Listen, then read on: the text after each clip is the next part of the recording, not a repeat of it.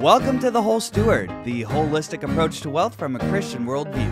I'm your host, Andrew Stanton, and I'm glad you've joined. Today, this is a special report on the banking system and the bank failures as a whole.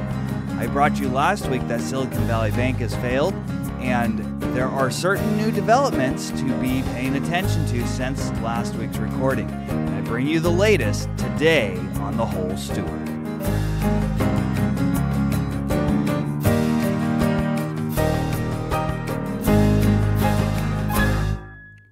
Well, this is episode number 12, and I've titled it, When the Bank Fails Part 2, because there are critical updates that I want to bring you that I couldn't just leave on the table, because there are certain things that I said last week that are not actually true, because there are new developments that have come out since I did that recording.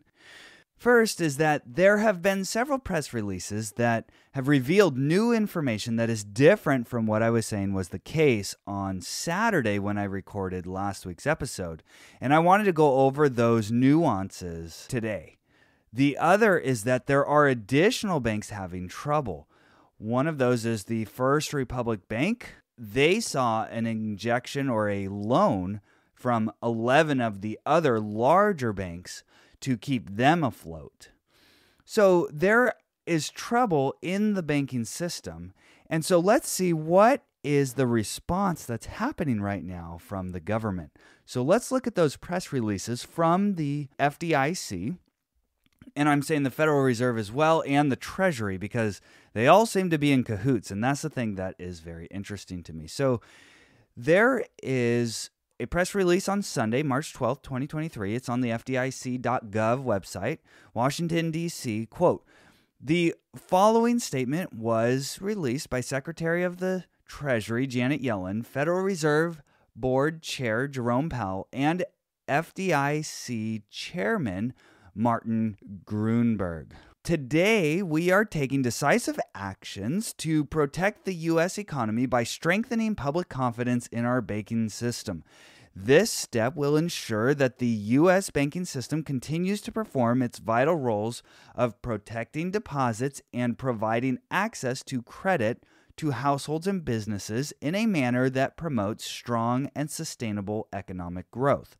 After receiving a recommendation from the boards of the FDIC and the Federal Reserve and consulting with the President, Secretary Yellen approved actions enabling the FDIC to complete its resolution of Silicon Valley Bank, Santa Clara, California, in a manner that fully protects all depositors.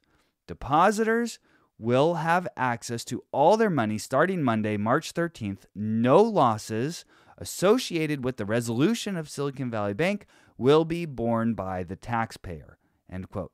So this is very interesting because what they're saying is specifically depositors are going to be protected, fully protected. And I said last week that the FDIC insurance goes up to $250,000, and depositors that had more than that in the bank would be at risk. However, you can see that the government and these institutions are swooping in and saying, well, actually, we're going to go beyond that limit and we're going to ensure all depositors get their full deposits back. It's interesting here that it says, quote, "We are also announcing a similar systemic risk exception for Signature Bank, New York, New York, which was closed today by its state chartering authority. All depositors of this institution will be made whole. As with the resolution of Silicon Valley Bank, no losses will be borne by the taxpayer," end quote. For just a second here, they're very careful to say no losses will be borne by the taxpayer. It's very interesting to me. Continuing on, quote, "Shareholders and certain unsecured debt holders will not be protected. Senior management has also been removed. Any losses to the Deposit Insurance Fund to support uninsured depositors will be recovered by a special assessment on banks as required by law." Finally, The Federal Reserve Board on Sunday announced it will make available additional funding to eligible depository institutions to help assure banks have the ability to meet the needs of all their depositors. The U.S. banking system remains resilient and on solid foundation, in large part due to reforms that were made after the financial crisis that ensured better safeguards for the banking industry. Those reforms, combined with today's actions, demonstrate our commitment to make the necessary steps to ensure that depositors' savings remain safe. End quote. So it's very interesting, as George Gammon says, the Federal Reserve and these government institutions always come out and say, oh, we have the tools in the toolbox to address these issues. And then they go and they make a new tool to address this new issue. Apparently, that is created by the Federal Reserve raising interest rates. Now, there are banks failing, and somehow the Federal Reserve is involved. And I'm not clear yet, but we'll get there, on how the Federal Reserve is involved or the Treasury. But they're very careful to say that taxpayers will not bear this burden. So let's look at the next press release, which came out a day later, March 13th, on Monday. They say, quote, FDIC acts to protect all depositors of the former Silicon Valley Bank, Santa Clara, California. There's a lot of repeat in here, but I want to just go over one little thing, which is, quote, Silicon Valley Bank was closed by the California Department of Financial Protection and Innovation on Friday, March 10th, 2023, and the FDIC was appointed receiver. The transfer of all deposits was completed under the systemic risk exception approved yesterday. All depositors of the institution will be made whole. No losses associated with the resolution of Silicon Valley Bank will be borne by taxpayers. Shareholders and certain unsecured debt holders will not be protected. Senior management has also been removed. Any losses to the Deposit Insurance Fund to support uninsured depositors will be recovered by a special assessment on banks as required by law. End quote. So, what I find interesting here is that they're saying the taxpayers will not bear this, but apparently it seems like the Federal Reserve is involved somehow in maybe temporarily loaning money to the Silicon Valley Bank to get it through this liquidity crisis, or the FDIC is actually taking it over, and supposedly the insurance premiums to the FDIC is what covers Silicon Valley Bank's takeover, basically. But they're saying here, any losses to the Deposit Insurance Fund to support uninsured depositors, remember that's anything above the $250,000 limit, will be recovered by a special assessment on banks as required by law. Okay, so they're going to assess fees on banks. It's going to be a special assessment. So don't the people end up paying for this anyways? I think that's how it's going to work. I'm not sure. If somebody who knows more about this wants to reach out, I mean, we're all here to learn. And so I would love to hear your perspective on it. But it appears that, the banks will have a special assessment on them and those fees will cover this. But at the end of the day, the customers pay for it. Or if the banks really fail, the Federal Reserve, which is the top banks, national banks in the U.S., can just create currency whenever they want to. They're never going to fail. All of this stems from this bigger problem of what's called fractional reserve banking. So when you take $100 and put it in the bank doesn't keep that full $100 sitting in a safe somewhere so that when you come back and you want it back, they can just hand it to you. The bank, with a little bit of reserves, will loan out most of that money to somebody else. So let's say they keep 10% on reserve. They loan $90 out to maybe startup companies or people who buy vehicles or houses or other types of credit. And let's say you're the guy who is getting a loan for your vehicle. Well, then you take that $90 that was loaned to you and you go and purchase a vehicle. Now, the company who sold you the vehicle takes that $90 and deposits it at the bank. Now, the bank says, oh, I got a deposit for $90. Well, they're not going to just sit on it. They're going to loan 90% of that out. So they're going to loan $80-some out to somebody else who's going to, say, buy a house with it. And that money goes and gets deposited. And you can see how this cycle, the money is deposited and borrowed, deposited and borrowed, deposited and borrowed. And it's fractional reserve banking because your deposit at the bank is a liability to them because they owe you that money. But when they make a loan to somebody else, that's an asset to them because it's an investment that they're getting paid interest from. Say it's a car loan or a mortgage. So now you have all these assets and liabilities stringed together. You know, your deposit is seen as an asset on your balance sheet, but it's a liability on the banks.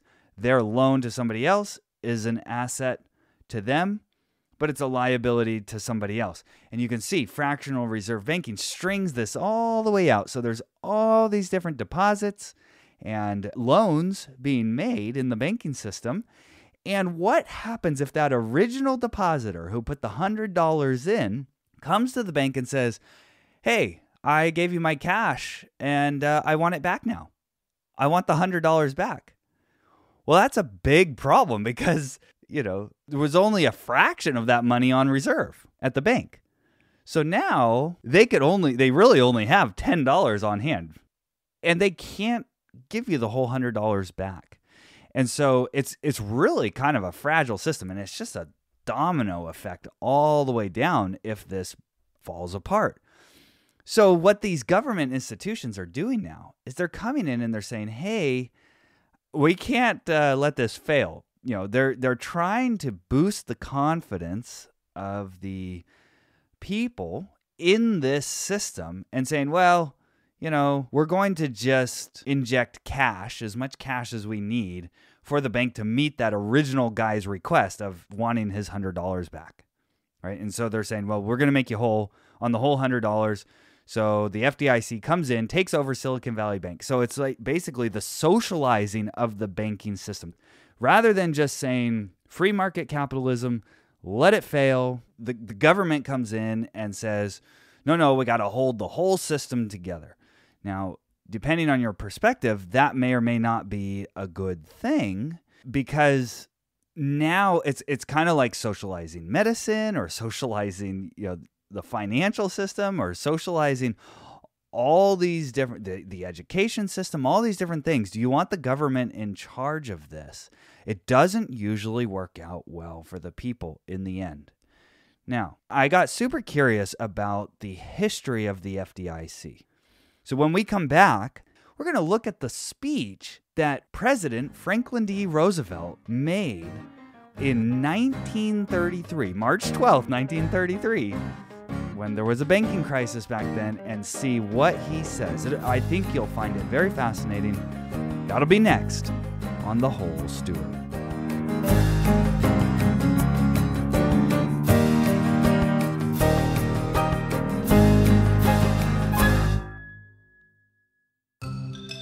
Hey there, it's Andrew. I pour a lot into The Whole Steward, and I'm so humbled you're listening. Did you know I regularly post new articles to our website? I also send the Holistic Approach to Wealth newsletter once a week, to which you can subscribe at thewholesteward.com/newsletter. If you're enjoying what you're hearing on the show, would you share it with a friend or leave us a review? I'd really appreciate it. Oh, and thanks for listening. So let's jump in here, and I want to show you a little bit of the history of the FDIC. On the website, on the About page, FDIC, the Federal Deposit Insurance Corporation is an independent agency created by Congress to maintain stability and public confidence in the nation's financial system.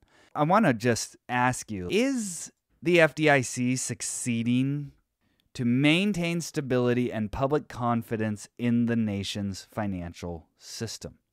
Are they succeeding at that? I don't know about you, but I've got a lot of questions like, where is all this money coming from and what are the effects of it? But regardless, they're at least trying to service whoever, they want to make happy at any given time. So now apparently with this crisis, it's the depositors that they want to make happy. Back in 2008, it was the banks and the shareholders and the financial institutions themselves that were bailed out. Now it's the depositors being bailed out. Isn't that fascinating? What I find interesting here is that it's an independent agency of the federal government. The FDIC was created in 1933 in response to the thousands of bank failures that occurred in the 1920s and early 1930s. The FDIC receives no congressional appropriations. It is funded by premiums that banks and savings associations pay for deposit insurance coverage. The FDIC insures trillions of dollars of deposits in U.S. banks and thrifts, deposits in virtually every bank and savings association in the country. Now, my question here is, how in the world can they insure trillions of dollars of deposits? Do they have that money sitting around? Like, are the premiums that the banks and savings associations pay for insurance coverage, are they covering all of this money that the FDIC says that it's able to cover? I don't understand how that could possibly be true. If you know the answer to that, please reach out. My guess is that the Federal Reserve will back them up. And that's why we see in these press releases that all three of them seem to be in cahoots with each other. The Department of the Treasury, the Federal Reserve, and the FDIC. It's all big money. It's all funny money. And somehow they're saying, well, we'll just backstop the system when it springs leaks. Apparently, there were thousands of bank failures that occurred in the 1920s and early 30s. Does that ring a bell? Yeah, I think it does. The Great Depression? Yes. Moving on, you can listen to the speech that President Franklin D. Roosevelt was speaking to the nation regarding the banking crisis on March 12, 1933. I'll play parts of it here today. Take a listen. My friends, I want to talk for a few minutes with the people of the United States about banking, to talk with the comparatively few who understand the mechanics of banking, but more particularly with the overwhelming majority of you who use banks for the making of deposits and the drawing of checks. I want to tell you what has been done in the last few days and why it was done and what the next steps are going to be. I recognize that the many proclamations from state capitals and from Washington, the legislation, the Treasury regulations, and so forth, couched for the most part in banking and legal terms, ought to be explained for the benefit of the average citizen. I owe this in particular because of the fortitude and the good temper with which everybody has accepted the inconvenience and the hardships of the banking holiday. And I know that when you understand what we in Washington have been about, I shall continue to have your cooperation as fully as I have had your sympathy and your help during the past week. First of all, let me state the simple fact that when you deposit money in a bank, the bank does not put the money into a safe deposit vault. It invests your money in many different forms of credit, in bonds, in commercial paper, in mortgages, and in many other kinds of loans. In other words, the bank puts your money to work to keep the wheels of industry and of agriculture turning round.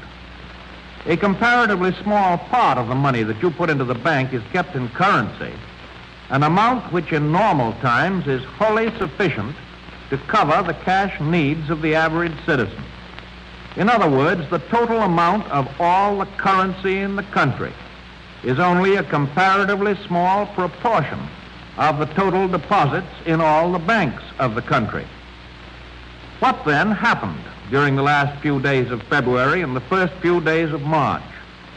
Because of undermined confidence on the part of the public, there was a general rush by a large portion of our population to turn bank deposits into currency or gold.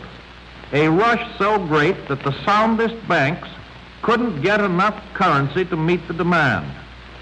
The reason for this was that on the spur of the moment, it was of course impossible to sell perfectly sound assets of a bank and convert them into cash except at panic prices far below their real value.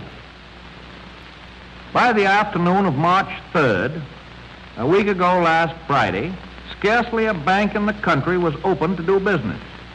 Proclamations closing them in whole or in part had been issued by the governors in almost all of the states.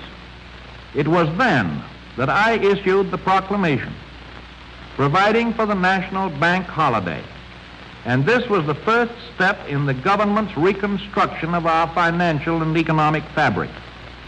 The second step, last Thursday, was the legislation promptly and patriotically passed by the Congress, confirming my proclamation and broadening my powers so that it became possible, in view of the requirement of time, to extend the holiday and lift the ban of that holiday gradually in the days to come.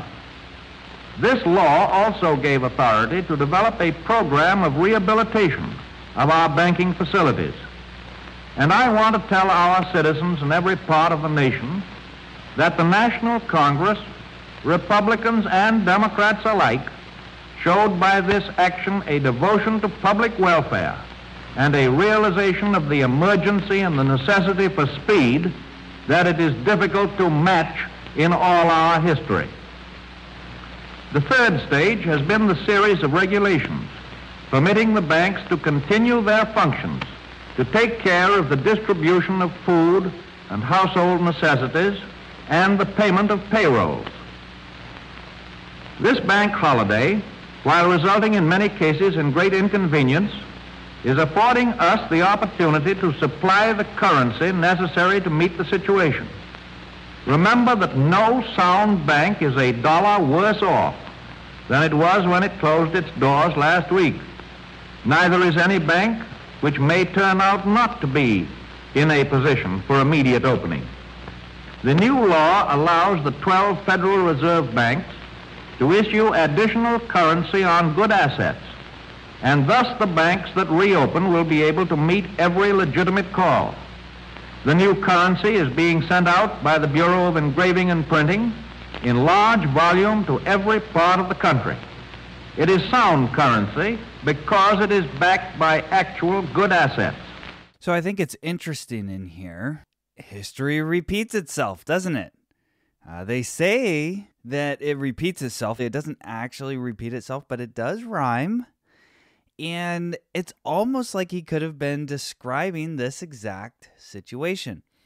So all this legislation, all the measures that they put in place to create stability, apparently the same thing can still happen. And the FDIC steps in and has to inject liquidity into a bank to meet the depositors' requests and demands for their money when there's a run on the bank. This has happened before, and they created this system.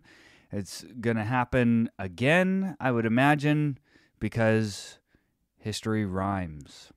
He says in here, this bank holiday, while resulting in many cases in great inconvenience, is affording us the opportunity to supply the currency necessary to meet the situation. No sound bank is a dollar worse off than it was when it closed its doors on Monday. So, what he's saying here is that, look, the assets that are on the bank's balance sheet are still, quote unquote, still good. They just don't have the cash to hand you when you want your money back. The problem is right now what we're seeing is that the bonds that the bank has, the long-term bonds that the interest rates went up short-term, those long-term bonds that had very low interest rates, that means very high prices, they're not able to sell those except at a loss. So what the government is doing now, this is today, 2023, they're saying, hey, we'll allow you to borrow money based on those assets' face value, not the value today if you were to sell them today, but we'll let you borrow money on their face value when they reach maturity. Does that make sense? So if it's, say it's $100 bond, well, when it's mature after 30 years, it would be worth $100, but today it's not worth that at all. And what the government, what the Federal Reserve is saying is like, hey, we'll loan you money based on that $100 value that's sometime in the future, which is the face value, and let you borrow that money today to meet the demands. Let's get a little more from FDR and then we'll wrap it up. I know that many people are worrying about state banks that are not members of the Federal Reserve System. There is no occasion for that worry.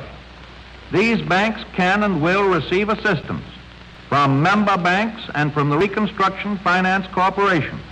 And of course, they are under the immediate control of the state banking authorities.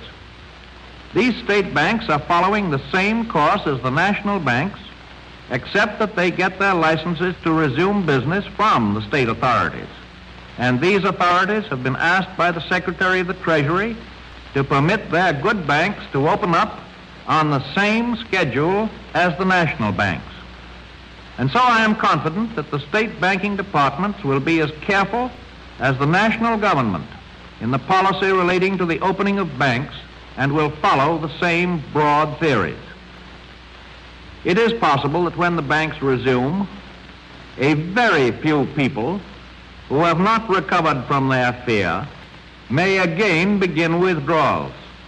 Let me make it clear to you that the banks will take care of all needs, except, of course, the hysterical demands of hoarders, and it is my belief that hoarding during the past week has become an exceedingly unfashionable pastime in every part of our nation.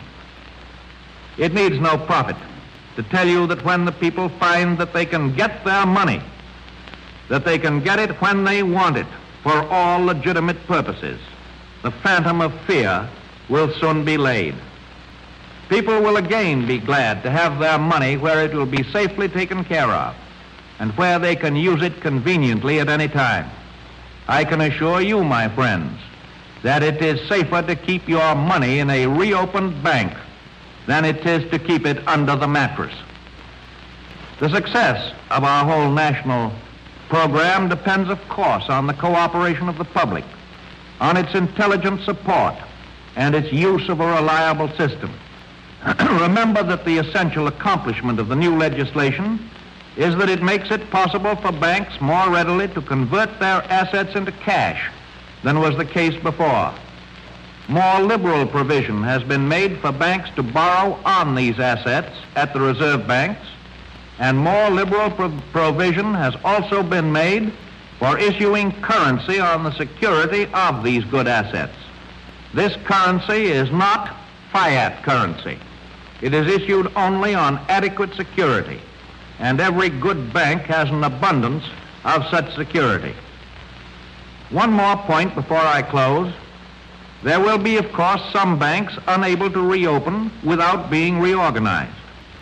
The new law allows the government to assist in making these reorganizations quickly and effectively, and even allows the government to subscribe to at least a part of any new capital that may be required. I hope you can see, my friends, from this essential recital of what your government is doing, that there is nothing complex, nothing radical in the process. It's just the simple socialization of the banking system, the financial system, and we're basically making more liberal provision for the banks to borrow against their assets. We're also making more liberal provision for the issuing of currency on the security of those good assets. Back then, the currency was not a fiat or fiat currency, as he says, because it was backed by precious metals at that point. But we know today that it is a fiat currency, and they love to treat it as so. The value of the currency is always being manipulated by the central planners and outside forces in the national and global economy. But he reassures the American people that what they're doing is nothing complex or radical in the process, so don't worry, everything will be okay. I'd be remiss if I didn't let him finish it up. We're skipping a little bit, but let him finish it up on a positive note. After all, there is an element in the readjustment of our financial system more important than currency, more important than gold, and that is the confidence of the people themselves. Confidence and courage are the essentials of success in carrying out our plan. You people must have faith. You must not be stampeded by rumors or guesses. Let us unite in banishing fear. We have provided the machinery to restore our financial system, and it is up to you to support and make it work. It is your problem, my friends, your problem no less than it is mine. Together, we cannot fail. So there's FDR solving the banking crisis of the 1930s for the American people, and you can see all the similarities and a lot of things that haven't changed. It may be arguably not any better today, if not worse. This whole system is just riddled with debt all over the place. And this is why I say, even if you want to do everything in cash, you can't get away from the effects of the debt-based system. It's all about loaning and borrowing all this money. And if you didn't listen to the lenders and debtors, it just comes right back to that. So anyways, there's a little piece of history for you, and those are the updates for today. Even though I don't understand all the mechanics, is somehow saying, hey, we're just going to insure all the depositors no matter what. And apparently it's the shareholders and the unsecured debt holders that will not be protected. And apparently the senior management of the bank also wasn't protected. They were removed. Don't worry, the government's got it under control. They're going to put people in place who actually know what they're doing. They won't have this problem ever happen again. And don't worry, the financial system is all completely stable and fine. And that's what they want you to know. You and I know that that's probably not exactly the case. You cannot just create more currency constantly. And I'm not saying necessarily that that precise thing is happening here, that they're printing money to solve this problem. They're apparently going to recover this money by assessing fees on the banks. But at the end of the day, that doesn't help the economy. It doesn't help the situation of out of control debt and what is causing these issues, the fundamental problems that we're dealing with. So it doesn't really solve that problem. And so now, at the end of the day, it's going to lead to more printing, more borrowing, more kicking of the can down the road. Let's just look at the national debt really quick and see what it's at. The national debt is $31.46 trillion is the total amount of outstanding borrowing by the U.S. federal government accumulated over the nation's history. That is a lot of debt. How long can this last, folks? I don't know, but in reality, what you need to focus on is real assets. Remember, the whole steward has the 9 buckets. Financial assets is only 1 bucket. If you can convert some of those things into real assets that you can use either in your business to create income or to retain the value that you have created, that you're managing, those are ways that you can preserve your wealth. For example, if you buy a gold coin, as we talked about before, the gold of that coin pretty much is as useful yesterday as it was today. So you didn't really lose any value. You didn't really gain any value. It's still just a gold coin. But with this fiat currency, or fiat currency, as Roosevelt apparently calls it, anything can happen. The dollar is still strong compared to other currencies because of the global oil trade agreement, but it does not mean that everything is super stable. So own real assets that can pay you every month, create income streams. That is one way to navigate this. And also, don't be fearful. Whatever happens, do not be fearful, because God is in control, is he not? And we know that as Christians. We know God is in control, and we certainly have a lot of wealth to go around. So let's pray about it. Let's be mindful and wise and savvy, but let's not worry. Let's not worry about it. I just want to give you those little updates and corrections. And just one last little tidbit on this. George Gammon, if you don't know who he is, and you like to really get in the weeds on this stuff, he's got a great channel, the Rebel Capitalist Show. He made a very interesting point that you've heard of central bank digital currency. That is sort of like a Bitcoin, but the central bank's version of Bitcoin. And I would like to do a whole show on this. In fact, I probably will in the future. But they have been planning for a while now, and I can show you the clips, and you can listen to the high up ranking officials like the chairman of the Federal Reserve and the Saudi Arabian Fund and the European Monetary Fund. They were all talking about central bank digital currency and saying, hey, wouldn't it be great if we could have this central bank digital currency, because then we could enforce policy through economics, right? You don't just need a policeman on the corner to catch you doing something wrong or arrest you or put you in jail. If you're not doing what the central planners want, for example, you're not complying with all of their policies, they can hit you with basically the equivalent of monetary sanctions. Like, your central bank digital currency won't work. Maybe you drove too many miles and you're damaging the climate, and so you get a mileage quota in your car. Or maybe you need to wear a mask when they tell you, and if you don't, your bank digital currency, central bank digital currency card doesn't work anymore. They can enforce a lot of different things through the monetary system. So be watching for that. It's not a good thing that I can see when it falls into the hands of nefarious people. And we all know there's no corruption in the government, so as long as they're in charge, everything will be okay, right? We'll see where this leads, but if they're just saying, hey, we're going to just insure all depositors, well, why not just have your deposits at the Federal Reserve banks then? And they'll just create currency whenever they want. They can create it and destroy it whenever they want, and they have full control over the system, and then they could have full control over transactions as well. So be watching for that. I hope you found this interesting, helpful, and engaging. If you have any questions, please send them to me, letters@thewholesteward.com. Also, if you know more than I do, please also contact me.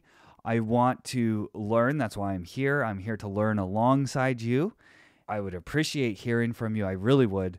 So send me an email, letters@thewholesteward.com. Next week, I really hope to cover the energy of the economy. It is vitally important, very relevant as well.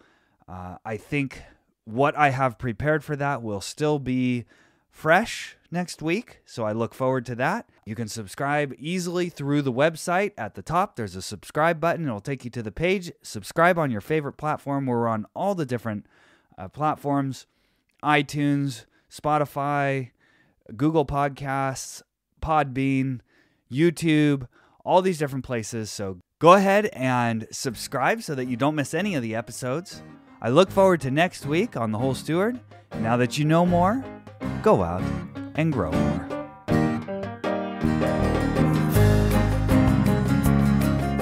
All content on The Whole Steward is for informational purposes only and must not be considered personal, professional, tax, or legal advice. Please consult an appropriate professional for individualized advice. Though we do our best to bring you reliable information, we make no guarantee on its accuracy, so you must rely on your own due diligence to draw your own conclusions. The views expressed by guests on the show are their own and may not represent that of the host. Please visit our website for complete terms and conditions.